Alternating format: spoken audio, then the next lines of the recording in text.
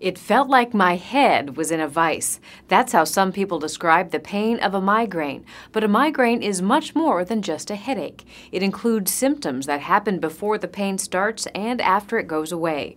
One of those symptoms is aura, and it can be just as debilitating as the headache itself. And auras can also slightly increase your risk of certain other conditions. More from Mayo Clinic. Every blind in my house is drawn. Regan Larish Hunter shuts out the light because sunlight, lamplight, any light can trigger a migraine. It's just like a veil that just goes over you. But it's not just the headache pain that Regan dreads. She also dreads the aura, the visual disturbances that happen beforehand.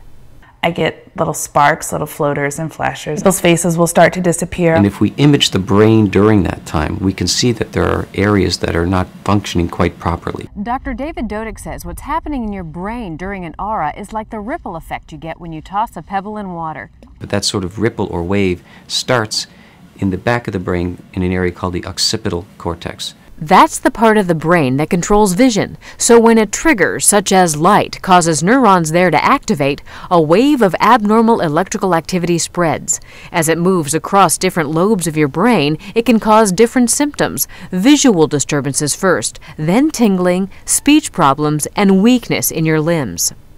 As Regan knows, symptoms can be scary, but they're generally not dangerous. However, people with aura have a slightly increased risk of stroke and cardiovascular disease. The risk is higher if you smoke or are a woman on the pill. Women who have migraine with aura should not take the pill. Regan's been able to reduce the frequency and severity of her migraines with medication, and after years of suffering, she's enjoying life. There are many medications available for migraine sufferers. The problem is they don't work for everyone. Regan takes oral medication to stop her auras, and she also has injections of botulinum toxin in areas of her face, head, and neck.